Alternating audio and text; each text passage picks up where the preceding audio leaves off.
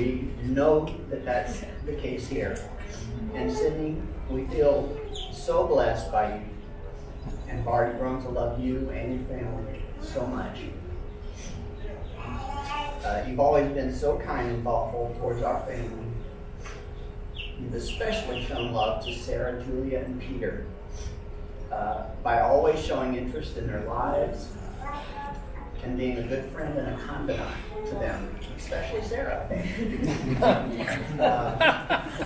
We could not have asked for a more beautiful girl for our son, both inside and out.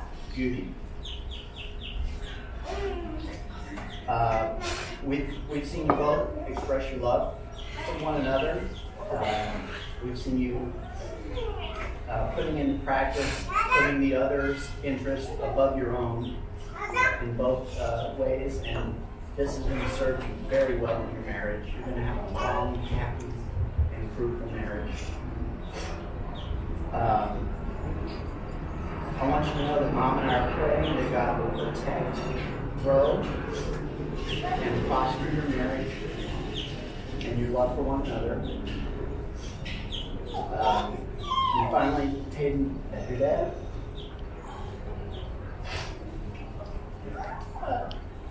I just want to know how proud of you I am. I love you.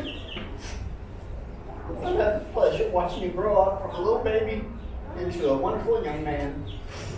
You've already accomplished so much, and you have a beautiful, bright future ahead of you, son. Congratulations to you and Sydney. You're going to have a wonderful life together. And I don't have a glass,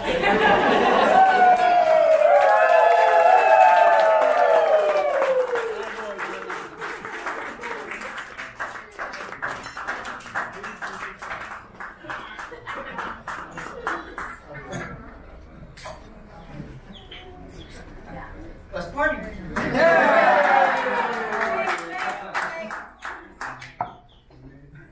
We got one more speech. Grandma Judy wants to get up. Oh, there you go. We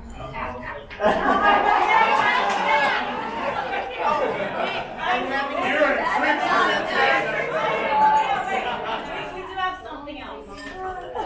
We want to open the floor if anybody else just if anybody else wants to say anything. Yeah.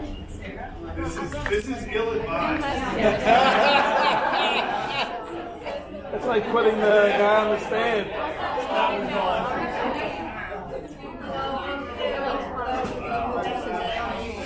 Jimmy's mother. The words I'm about to read were actually written by my mother, who is watching over us now from heaven.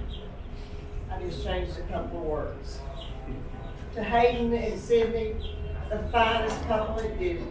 As your wedding nears, you should have no fear. You fell in love at first sight, therefore everything should be all right. The years will come and go. Some will be good, others may be a little slow. Let God's love surround you and guide you day by day. Then your path will be bright all the way.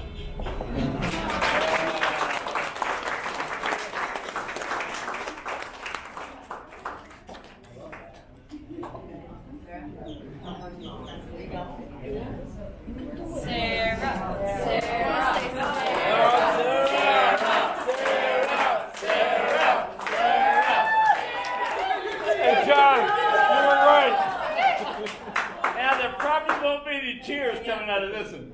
Oh, I'm crying. Okay. No, get your Kleenex out, Sydney. So I'm Hayden's sister, for those of you who don't know. But you might also not know that I actually had a crush on Sydney before Hayden did.